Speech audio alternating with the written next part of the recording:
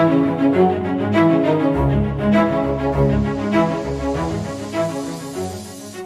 guys, welcome back to another video with InfoSecPat.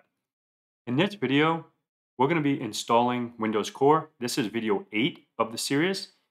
So we're going to be doing multiple things. First, we have to create the VM in VirtualBox, and then we're going to browse out to the ISO and install Windows Server Core. Then we're going to go ahead and make some changes to the IP address. We're going to assign the IP address of 192.168.199.102 in my case. We're going to change the computer name to Win22-401. And also we're going to be joining this to our domain so we can manage it remotely and all that good stuff. Right?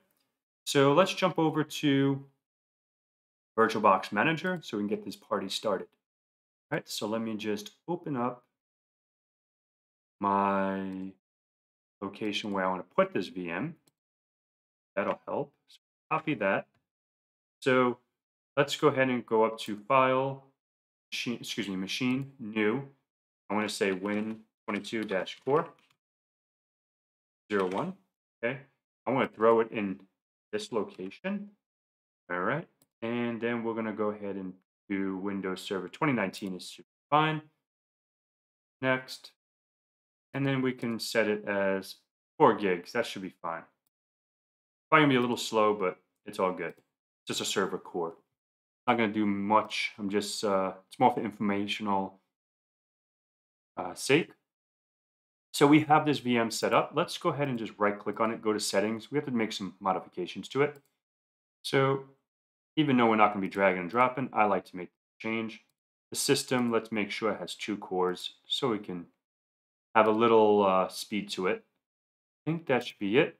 So in the network, we have to change our network adapter to Windows Server 2022 YouTube. That's the network that I configured. I think we should be golden, right? Cool. So let's go ahead and hit OK here. And I'll give that a moment, and then we can double click on it. And then once this starts up, we'll start installing Windows Server Core. All right, so we're not going to be using Windows 11. We're using 2022. Okay. Exit out of here. All right, so let that do its thing. It's pretty much the same process as installing, the graphical user interface or the desktop experience edition. But we're going to only have a command line or a PowerShell, but they have something called server configuration or the sconfig tool that we can utilize, and we'll be checking that out shortly. Let this do its thing. All right, you see here, this looks familiar, right? So before we did data center with desktop experience, because why not?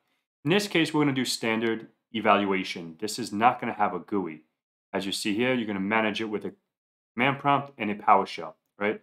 Or you can remotely access it with Windows Admin Center or other tools. So that's why we installed Windows Admin Center on our file server. And this is how we're going to be able to manage a server like this, okay? And we'll see that shortly. Okay, so let's go to next here. We'll go to next here. We'll just do next, pretty much the same kind of process. While this is going, because I'm probably going to cut and come back. So I did make some changes on the domain controller just to have simplistic sake. And I totally forgot to do this in the beginning, but I want to show you guys so you don't think I'm doing any tricks in the background. So what I did, I disabled the Windows firewall across the domain. So what does that mean? That means I don't have to go in and disable the firewall for any server, just so everything can ping, communicate in my lab environment. In the real world, you may not want to do this because that's a little vulnerability. But if you guys want to learn how to do that, I should have done it on video, but we could do it now while that is cooking in the background. So what we can do, we can create a whole new one, but I just applied it to the go to group policy. I just applied it directly to the domain.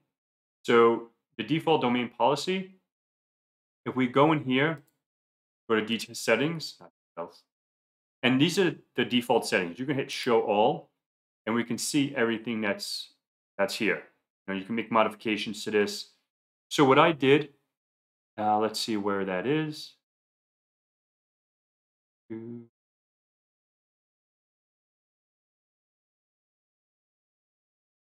Windows Defend, right here, right? So the way we do that is we can just right click on the default policy, edit. Let's make this bigger. So it's going to be a computer configuration. So then we're going to go to policies. At policies, we're going to go to administrative templates. Okay. And then administrative templates, we're going to go to network, right? So we can expand network. And if we come all the way down to network connections, and then Windows Defender and Firewall. And let's go to domain profile. Okay. So right here, the Windows Defender Firewall protect all network connections. I went in here and disabled this. So this is just something I did in the background, just so I don't have any hiccups, any trouble trying to ping, trying to communicate, and all that stuff. So I applied that to the domain, to the root of the domain, right? So the way we can verify that as well, we can do what's called GP result /r. And this is going to give me a, obviously we didn't name it something different, so we can see up here the default domain policy. This is the policies that's applied to this machine and all the machines. We could have made a, in the real world, if you want to have this on certain servers, so you don't have to always worry about anything, you can create a policy, like a new policy, and you can do that the same way. Just, I guess so. Let's see how server core is cooking. Still cooking. Core. All right, so we're good. So let's just do this. Let's hit OK here. Go. Okay. All right, so let me go ahead and put my fancy password. Okay. And I'll show you guys how to do that in a second. So what we're going to do here, I'm going to switch this to full screen. So we're going to make some modifications, just like we did in the slideshow. Like I was showing, we're going to change the computer name, join it to the domain, do some other stuff. All right. So the first things first, let's go ahead. We can just go down the list here, right? We can change a computer name. Let's do that first. Let's do 2 for the computer name. And we're going to do win22-401. Okay. No, I don't want to reboot now. So we'll do that later.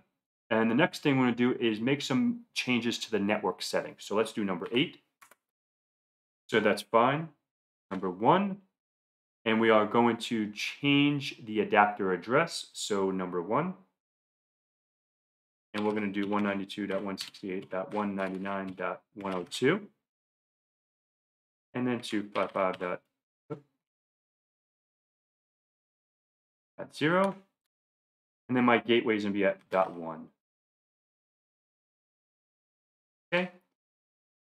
And then that should be fine. Okay.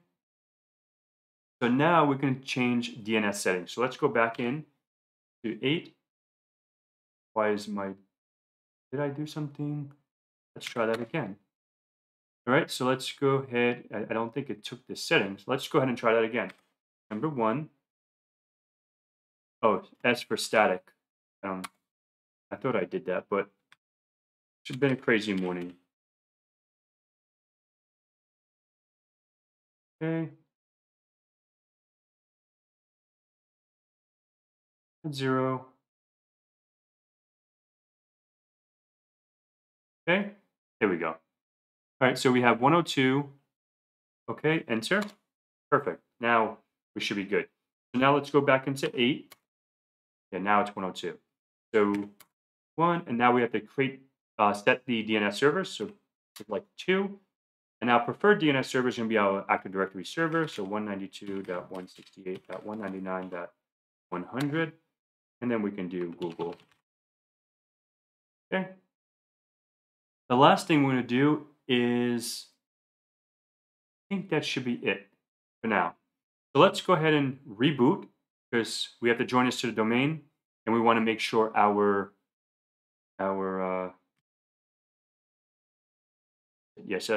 the change of the computer name is good. We have to take that DVD out, ISO. But we'll give this a moment and then let this boot up. All right, so let's go ahead and just do a quick virtual control alt delete. Okay, so we should see this coming up shortly. The sconfig is loading. Okay, so now we can see Win22 core 01. So let's go ahead and do number one. Let's join this to the domain. So D for domain. And then the name is InfoSecPat.com. And then administrator. Whoop, I spelled that wrong. Not going to work. Okay, let's do that again. I fat fingered it. That's my bad.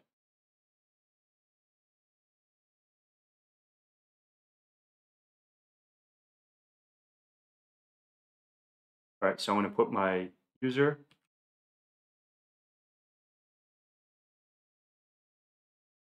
Okay, perfect. Now that should be good. Successfully joined. Okay, so yes, we want to go ahead. No, we don't want to make any computer name changes. So, and that, want to restart now? Yes. Okay, so while this reboots, we can go, I need to take that quote unquote DVD out. Let's do that now. Devices, optical drive, and remove. Okay, so while that's doing its thing, let's go ahead and see on the Active Directory if we have everything good to go there. So if we go to Active Directory, so I did make a servers OU. Let's go to computers, refresh this. We have core now. Let's throw this in our servers OU. Perfect. Now we have that. Let's go ahead and check DNS. Make sure everything is just looking promising. Perfect. This is it. All good. Let's go to reverse DNS. And we are golden. So DNS looks good. The last thing we need to do is go onto our file server. Go ahead and just do a quick control delete here.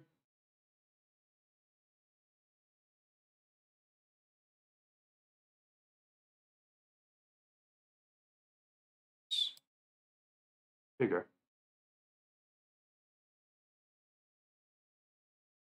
I think I installed the VMware, the VirtualBox tools on here. Maybe I didn't.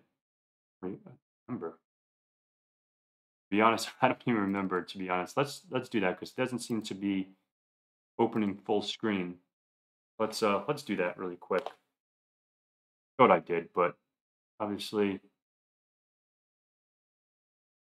I'll reboot it later. See now if it goes full screen. Full screen. I don't know what's going on with it, but it's all good.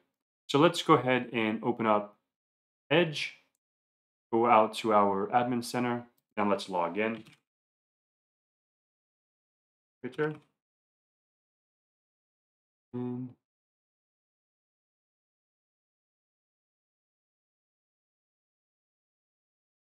Okay, let's log into here, admin center. And then once admin center is in here,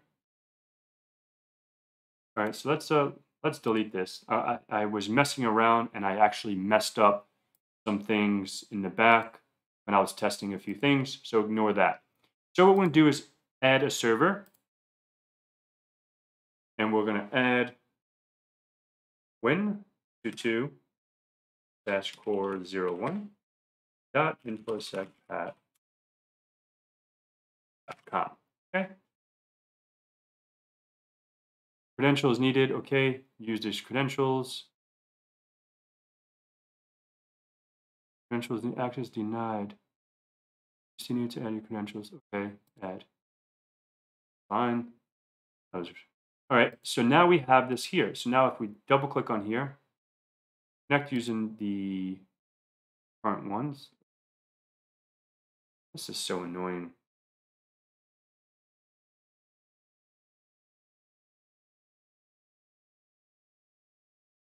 Use this for all the connections. Crying out loud. All right, perfect. So we can look around, we can look at the events. Let's just look at the overview for a second, and you'll see server core, InfoSecPat. It's the Windows 2022 version, 4 gigs of RAM, 50 gig drive. It's running in VirtualBox, blah, blah, blah. All good. Okay, let's just go for an example down a little bit. Devices.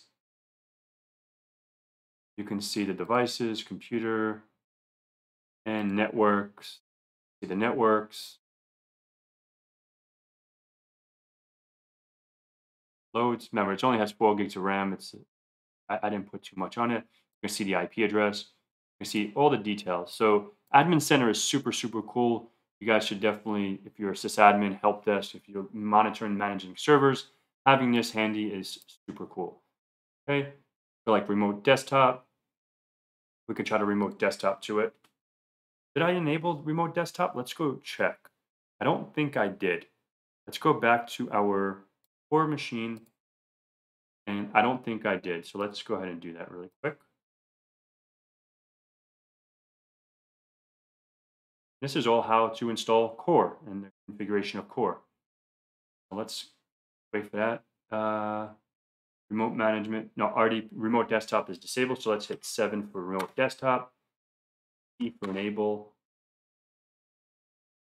I'm going to do 2 for less secure. Okay. Now let's go back to our file server. See if we can access it. Oops, I think. Okay. Confirm. See if we can connect to it. Not allowed. Let's go ahead and refresh because I just enabled it. So maybe it's going to take a second to allow it. Okay. Desktop. Okay, so let's try this one more time. There we go. So now we're able to remote onto it. You see that? Now we have full access. We can do whatever we need. And I think that should wrap this video up on how to install server core in VirtualBox. You can do the same thing in VMware Workstation, everything. I just choose to use VirtualBox because it's free. And I want everyone to have the experience that they absolutely can do everything on a budget, right? Because I know sometimes people don't have the money or whatnot, but this is how you install server core in Windows Server 2022. Hopefully you guys find this informative. If you have any questions, feel free to leave a comment in the comments below. And until next time, have a good one.